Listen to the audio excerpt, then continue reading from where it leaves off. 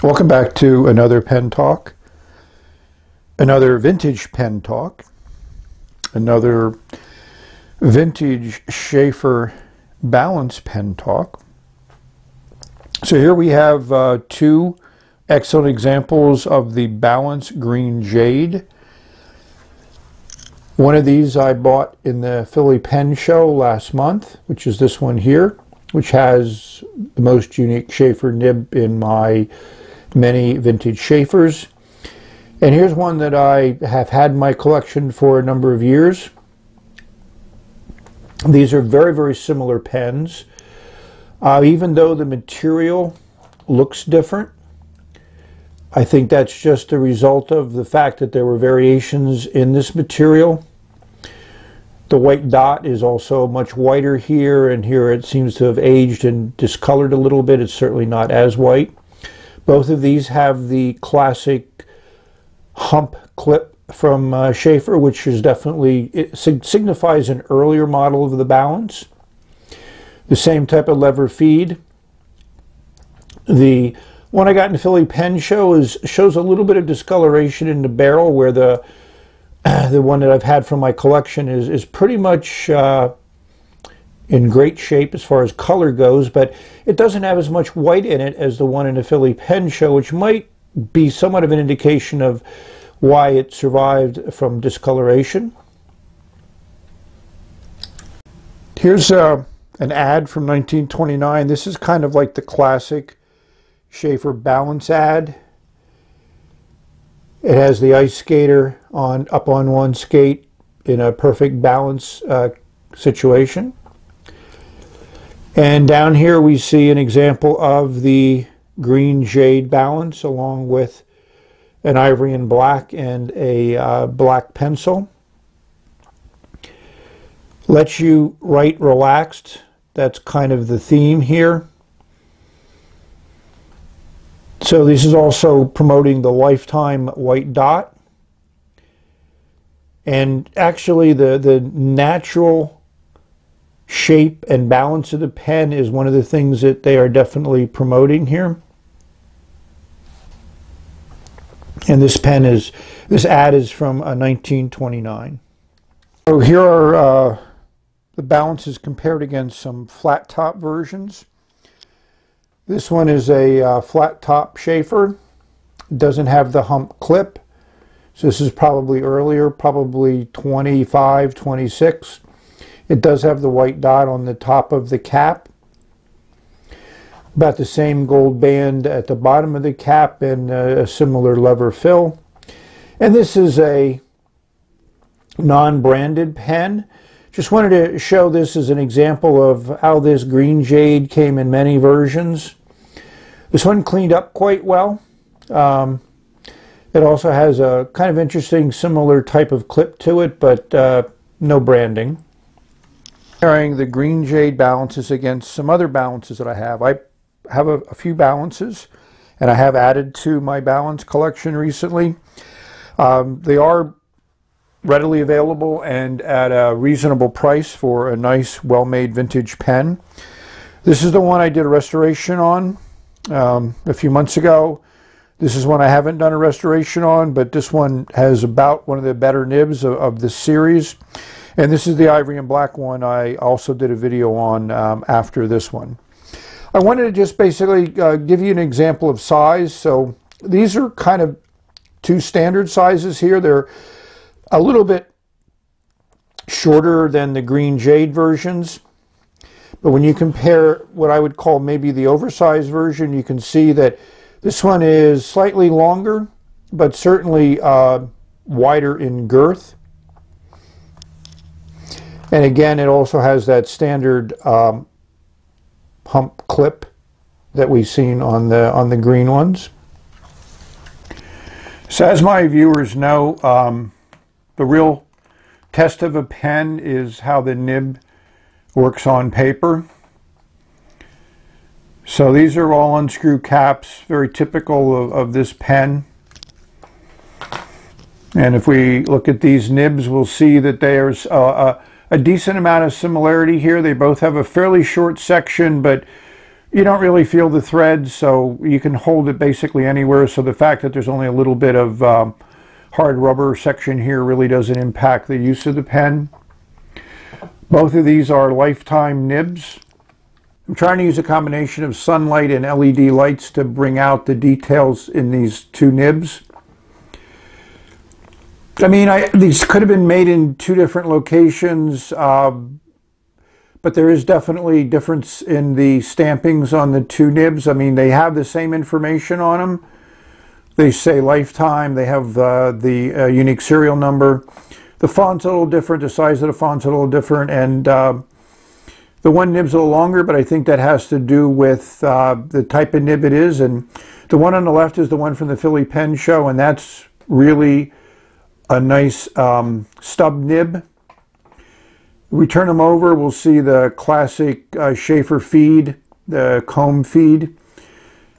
And, you know, the feed kind of reaches the same distance, so the only real difference in the nibs is you could imagine that the stub nib has just kind of been cut off a little bit.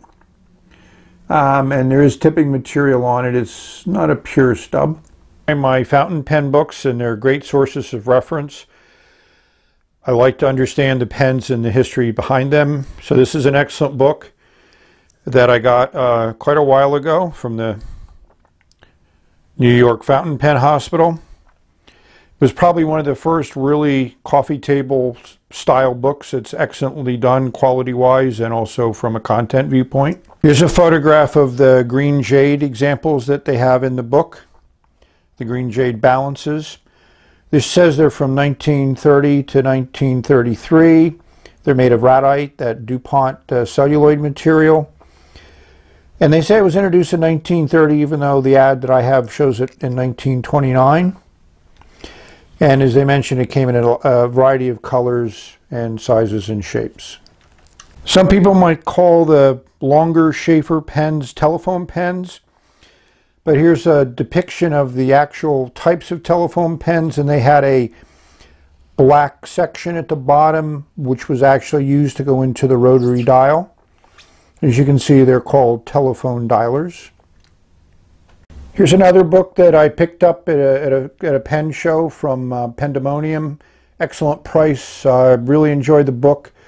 One of the things about books, and this is the one that Brian Goulet talked about when he talked about books, is all of them I find differences in descriptions, difference in time frames. So you really need a lot of references if you want to kind of get an overview of everything. In this book is a great photo of a couple different varieties of the green Jade Balances that they made, and this is a rod that supposedly was machined. You got a pencil, you got a lady's pen with a ring on top, and then you have your more classic balance. And you notice one thing that's different between this pen and my pen is the clip doesn't extend down to the cap band, which it does on mine. So this is a later version, probably, 33, 34. The description really doesn't go into any details about dates, but it does call it an iconic pen. Thing that is obvious, these pens are balance pens, unscrew cap. I mean, they fit well in the hand without doing anything else. I mean, that's certainly nice. They're light. We'll throw those dimensions up for you. But they also cap very easily. The cap posts pretty deeply, very securely, and again, really doesn't change the weight. And like the Franklin Christoph 02, the cap, I think, actually adds to the feel of the pen when it writes. So this is the one from my collection.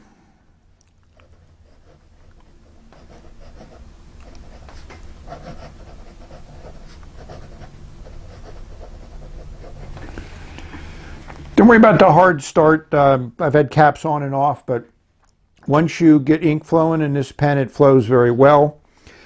So there's quite a history with me and this nib.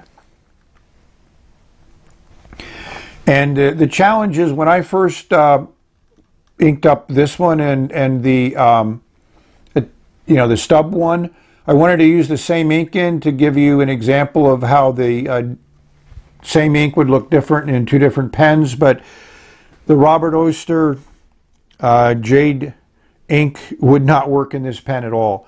I mean, it literally didn't work. As you can see, it does have a little bit of a hard start. This is a Sailor Muramai. We'll give you that ink there. And I think Sailor inks, in my experiences with a fine nib like this, do have a tendency to dry quickly on the nib.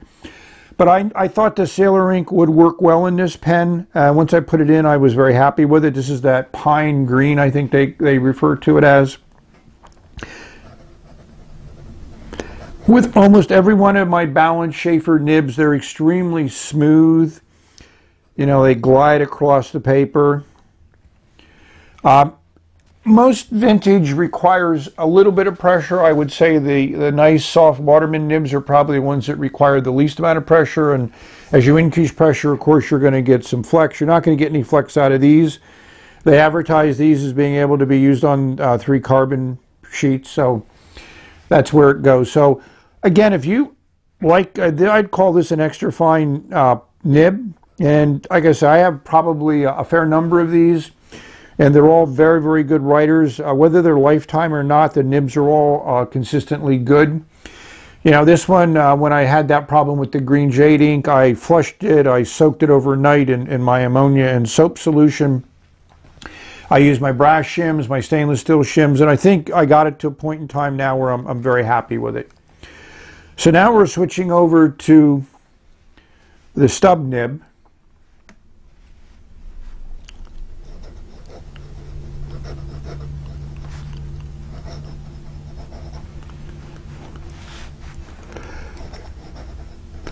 And I mean, there couldn't be much more of a difference between these two pens. This is also extremely smooth. I love this Robert Oster Jade because it really does some interesting shading, especially with a stub nib. I used it in the 0.6 Nemosine, and I loved it there. So this is the first time I put it into a pen like this. This one actually makes less noise on the paper than the extra fine one, but that's what you would expect because the nib is broader, so there's more nib in contact with the paper, so it's going to be smoother.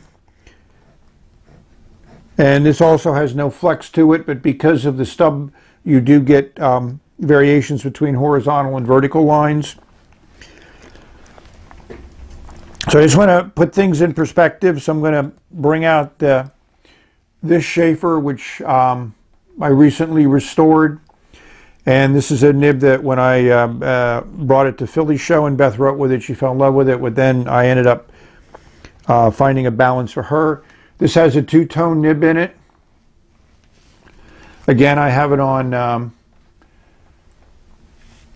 telephoto, so it's going to take a while to focus, not as quickly as it does when it's on wide angle. So this is similar.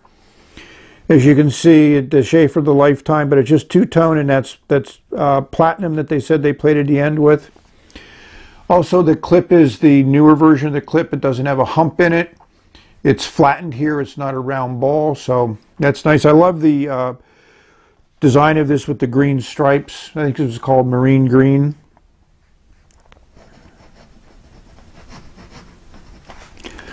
This is very, very smooth.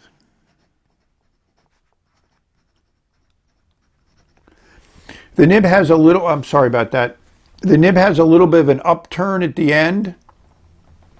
Slight upturn, and that really, I think, adds to the writing experience, but not everybody likes that. This also has a rounded bottom to the comb feed, which is the other ones. The older versions had a flat feed in them.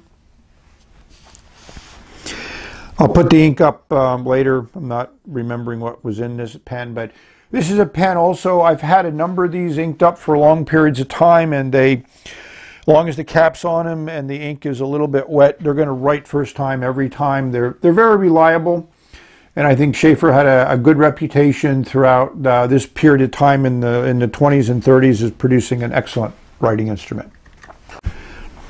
So thank you for viewing.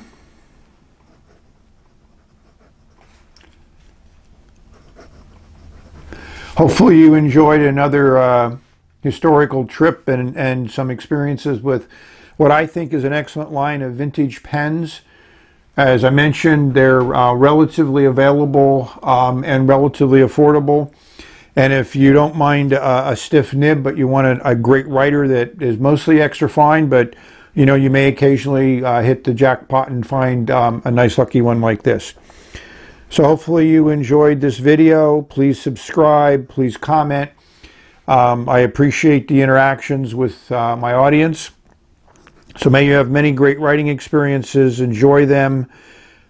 Life is to be enjoyed, and writing for me is one of those enjoyments. Bye.